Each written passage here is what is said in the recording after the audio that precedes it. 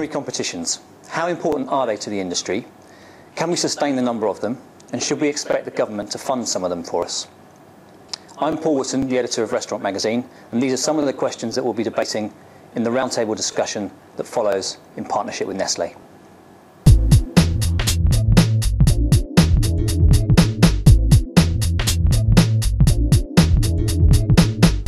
Well, I think competitions are extremely important. I always say that every chef needs to do competition in the beginning of their career as a junior, just for the sake of getting into it and being competitive, and then another one at the top end, when they're more mature at sous chef level and so on, and they can really make themselves a good name for that.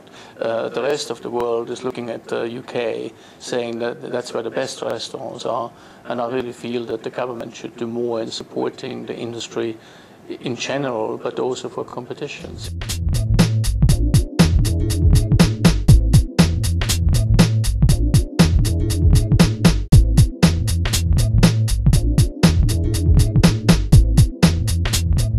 Why is it important to you that the UK wins the Bocuse d'Or?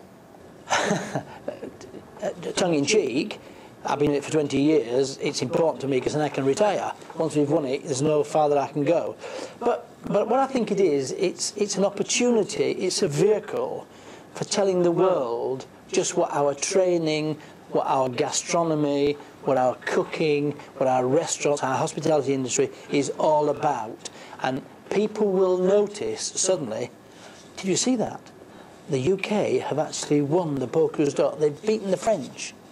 And that was tell them so many things about our industry and about the good food that we serve in this country these days. It's really a clarion call to the world. Do you think we have too many culinary competitions, and do you think there should be some streamlining of them? I wouldn't say there's too many, but what I would say is it's to have a situation where we sponsor the right things, because if we spread the money too thin, we can't help the right things. And I don't want to say that there's totally too many competitions, but I wouldn't like to see more just put on with more pressure and thinning everything down. Because we complain about training, and it does help a lot in training. We complain about our work experience as far as training is concerned. We complain about the colleges.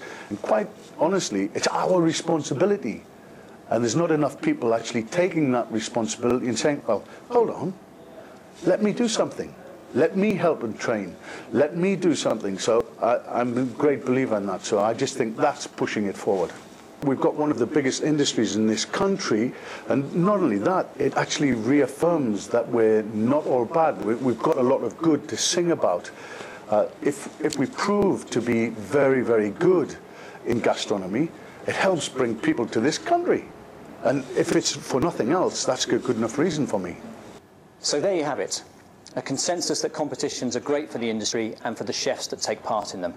But there's also a feeling that budgets are coming under increasing pressure, and there's a need to streamline the number of them. And it's time the government did more.